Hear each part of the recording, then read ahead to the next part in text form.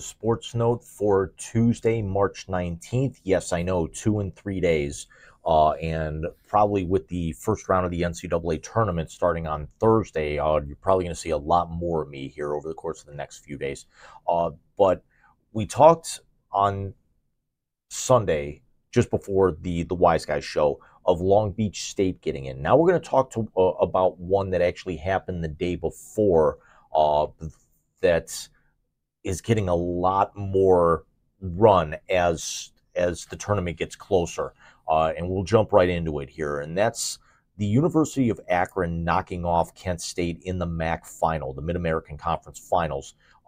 Something a little bit closer to home here for me, as Akron is about 45 minutes away. Kent State is just mere minutes away from Akron. This is kind of the Midwest version, so to speak, or at least the Ohio version of the North Carolina-Duke rivalry. These two schools hate each other. The last time I actually wrote about this rivalry was taking a shot at Kent State.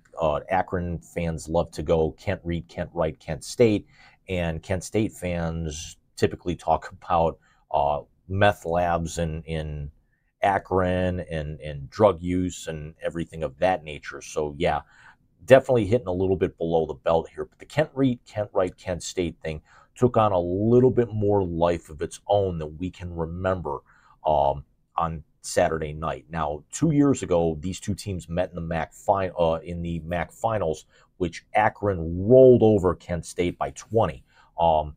But that was brought on by what actually happened in the semifinals the day previously. Akron had already advanced, knocking out Toledo, and then Kent State had knocked out Ohio University, or I might actually have those backwards. Then Kent State players basically recorded video and posted it to social media, Instagram, Twitter, etc., throwing F-bombs and threats at the Akron players. 3 of them were suspended for the first half of that game, and 1 of them was suspended for the entire game and also suspended indefinitely, meaning that they did not end up playing in their NIT bid, which allowed Akron again to roll over Kent State.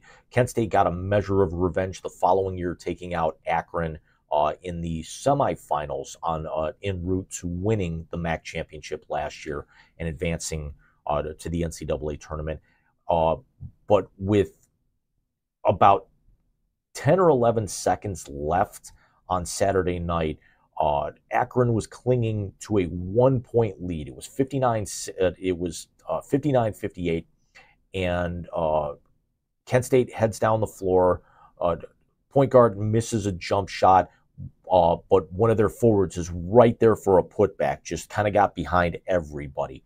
And it's now a 1-point Kent State lead. And Kent State's head coach is begging his players, back off, don't foul, even though both teams have a timeout left. Akron inbounds and tries to push the ball up the floor. Kent State fouls, and both teams were in the bonus at this point. So instead of Kent State backing off and maybe seeing Akron either run for the last shot or break the timeline and get a timeout to set up a final play with maybe about 3 or 4 seconds left, they're shooting 1-1 now, and there's only about 3 or 4 seconds left at this point. Because when the basket was made to put Kent State up 1, there were only 6 seconds left. So naturally, Akron hits both. They go up 61-60, and Kent State misses a runner with no time left.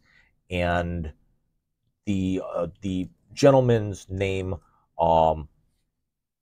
who ended up making the foul, it was Cleron Hornbeck who hit the putback from Jalen Sullinger, and then Julian Rollins was the gentleman who fouled for Kent State, who fouled Akron's Greg Tribble in the backcourt. And then Sullinger missed at the buzzer. Um, this is something, unfortunately, that is going to sit with Rollins for the remainder, uh, quite honestly, of his life. Um, you could actually see the Kent State head coach beside himself, not so much with anger, but just in absolute awe and amazement that one of his players, fouled um, when they didn't have to.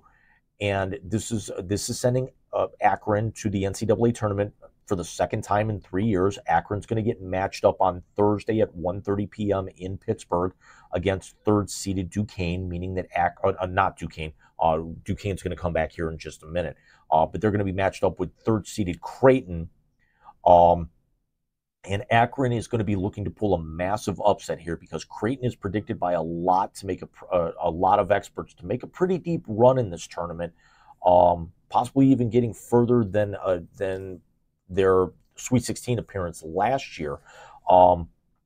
Whereas Kent State's probably going to end up playing in the NIT here. I have not checked the NIT pairings just yet. But Akron's also going to be looking for their first win in the NCAA tournament in history. They're 0-5 to this point. It's also going to be their second appearance under head coach John Gross, who was the 2020 MAC Coach of the Year. And the Zips have actually put together 6 straight winning seasons, and the last 3 of those have accounted for 20 or more wins. Now Gross was the 2020 Coach of the Year. That was also when it was that was the year that was canceled because it was the outset of the pandemic.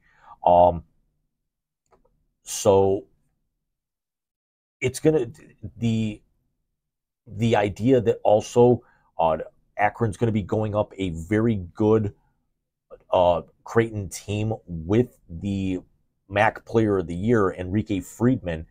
It's going to be very interesting to see what the Friedman versus Ryan Kalkbrenner of Creighton matchup. Now, Kalkbrenner is one of the best players in the country.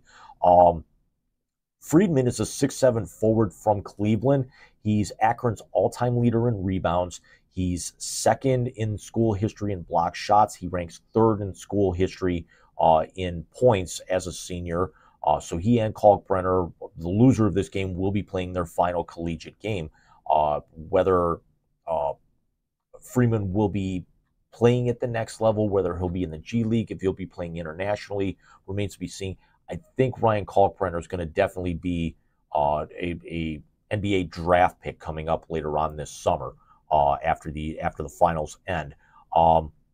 But the fact that Akron's last 2 visits to the dance resulted in a gaffe that Kent State made is just throwing more fuel onto the fire of this rivalry where, Kent State has kind of dominated in football in recent years, but now Akron's gotten the better of them with a conference championship on the line 2 of the last 3 years. So it's now another banner hanging up in their arena. And Kent State, maybe has an NIT appearance in there. But I can't, unfortunately, you got to feel horrible for, for Rollins making the foul because it's automatically going to start bringing back ideas to Chris Webber of naturally calling the timeout in the 1993 final when North Carolina didn't have any. He cost his team a national championship. Rollins cost his team a conference championship where it would have possibly been Kent State going up against Creighton. But for the Kent State coach to come out and back his player after the game saying, I should have taken a timeout at that point with everything that was ongoing. Good on him. His teammates have got to be very disappointed, but yes, they did get their NCAA tournament appearance and their tournament championship last year. So it's not like the seniors on this team have been completely denied a trip to the big dance. So we said we also want to bring it back to Duquesne here for just a moment. Gross took over for Keith Dambrot, who was a legendary coach in the Northeast Ohio area for a number of years. Now, Dambrot left Akron to go take over Duquesne in 2017. But a lot of people forget Keith Dambrot was LeBron James's high school coach at St. St. Mary High School in Akron, Ohio.